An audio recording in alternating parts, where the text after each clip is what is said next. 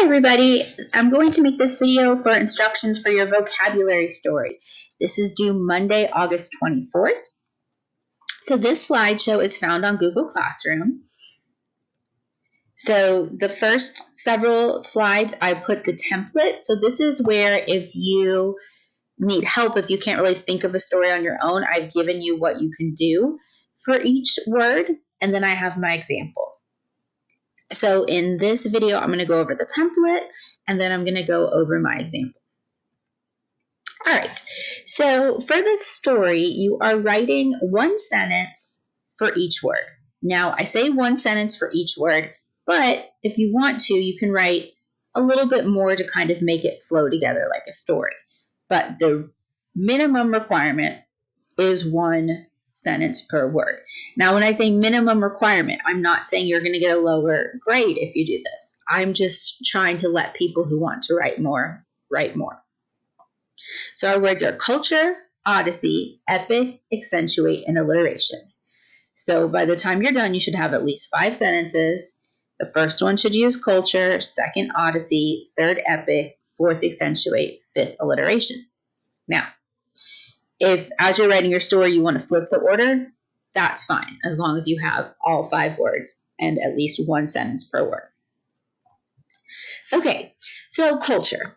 I was thinking like a way to help you guys write a story. Your story could be focused about a culture that you're interested in. So, for example, I've always been really interested in like any ancient culture. So like ancient Egypt, ancient Africa, ancient Greece, like just anything ancient interests me. So you could introduce a culture you are fascinated by and explain why. So I could say like, I've always been interested in ancient cultures because I find it so fascinating what life was like before technology, you know? And that way, using the word culture. Next sentence, describe a real or imagined odyssey to learn more about that culture. So I could say, after quarantine is over, I decided that I'm going to go on an odyssey and I'm going to travel through Central Europe and down through Africa. That would be great. I'm not actually going to do that, but that would be awesome. So that would be my odyssey. I'm going to go on an odyssey traveling by plane and boat and ship to go through Central Europe and then Africa, tracing the path of my ancestors. Epic, okay? So your third sentence, you could describe something epic that you find or do. So you could say like, it would be an epic journey to hike up the Caucasus Mountains that I know my ancestors lived in at some point thousands of years ago. Then accentuate. This one, just you could look into the culture that you've decided you want to write about. Describe a noticeable or prominent discovery or element of the culture. So, like if I just use ancient Egypt as an example, I could say like their use of mummies and their elaborate funeral rites accentuates their belief in the afterlife. Just something like that. So think about the culture that you're interested in and what's something they do and what is something that is accentuated by that. You could also maybe focus on yourself and, maybe your curiosity about whatever culture accentuates some aspect of yourself. This is the hardest sentence, but, just give it a try. And then the last sentence, alliteration. So alliteration is a literary term. So instead of just using alliteration in a sentence, using the word, I thought it'd be fun to use the device alliteration. So what I mean by that is like just use several words that start with the same letter in your last sentence. You can make it fun. It could be the fun conclusion to your story. All right, so now I'm going to show you my example story. I'm just going to read it to you. I have always wondered about the culture of my ancestors. I know very little about where they came from and even less about who they were.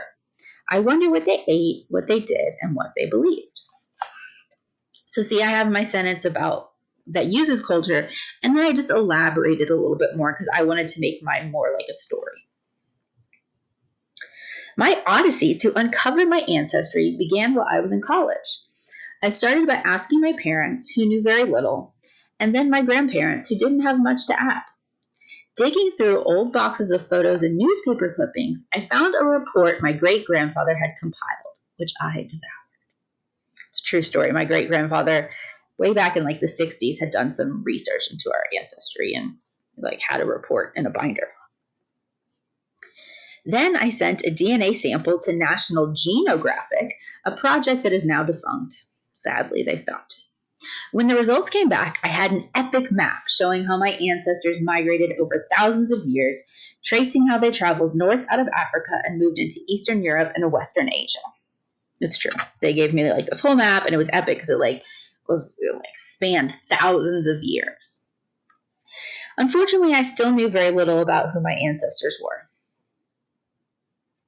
Then, in 2016, when my grandmother died, I received an email accentuated by the title, "Hi, cousin," from a man I had never heard from or about.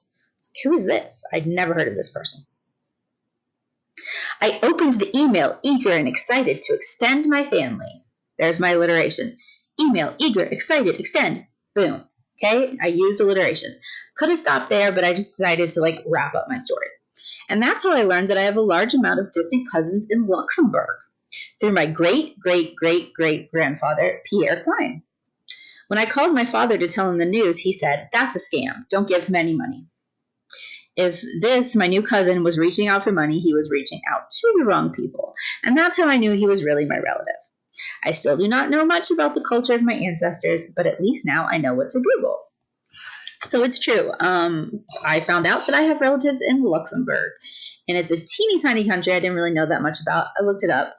I actually thought my family was French and German, and Luxembourg is right by France and Germany, so it kind of makes sense. Anyway, so that's my little story. If you need help, I have a template. You don't have to use the template. You can go your own way, or you can't. And the most important thing about this story is just to practice using the words and try to have fun. This is meant to be a learning experience. If something goes wrong, we'll all learn together. I don't want this to super stress you out.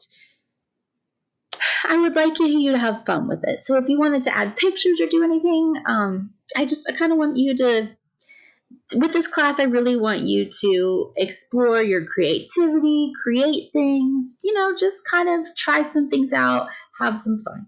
Okay? I hope you like it. We'll see. We're learning together.